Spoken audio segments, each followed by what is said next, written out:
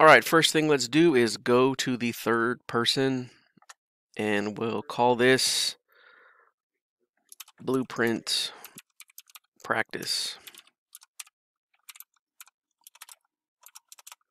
If I could spell practice right, that'd be great. Okay.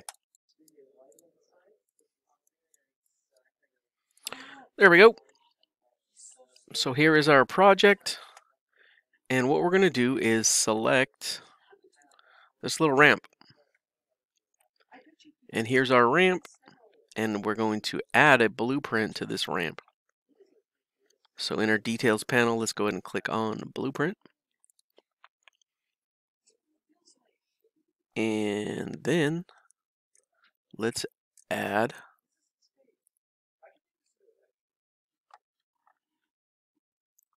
a blueprint by hitting select. All right, so here we have our blueprint.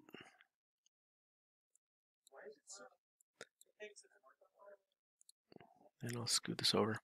So here's our ramp that we were looking at. And what we're going to want to do is add a collision box to this ramp. And to do that, we add components, add, type in box, and here it is, box collision. So what we're going to do is we're going to build this collision box around our ramp so that we can make it do something. So I'm going to scale it. And it doesn't have to be perfect. This is just a practice one. Clearly not big enough.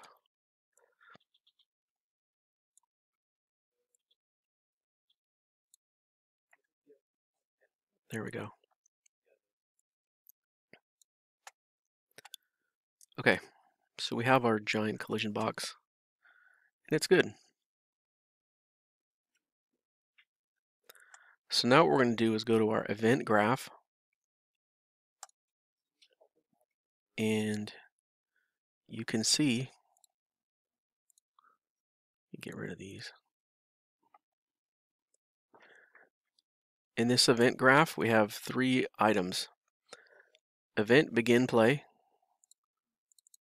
So this is what happens the minute you press the play button and the game starts.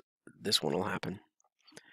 Then we have event actor begin overlap. So this what happens when an actor touches another actor. And then this one, event tick. This one happens when something happens every frame. A tick is basically like a frame.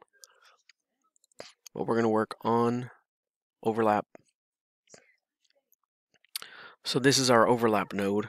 And what we're going to do is add a text so that when our player touches that hitbox, it's going to say something. So I'm going to grab this little executable, right? It's like a home plate, drag it over, and we're going to add print script. I'm sorry, print string. So a string is just text.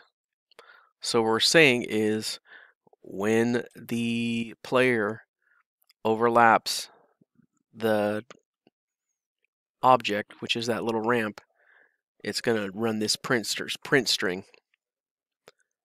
I'm going to open this up a little bit, and then I'll change this to, instead of 2 seconds, let's put it at 5 seconds so it doesn't go away right away. Okay, so when the actor overlaps the other actor, in the string it's going to say, I love IGD. Oh, looks good. All right, let's go ahead and check it out.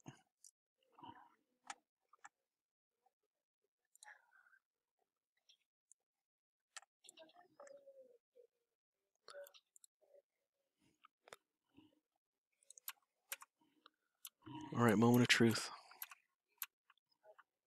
And there it is. You can see it in the top left, right here.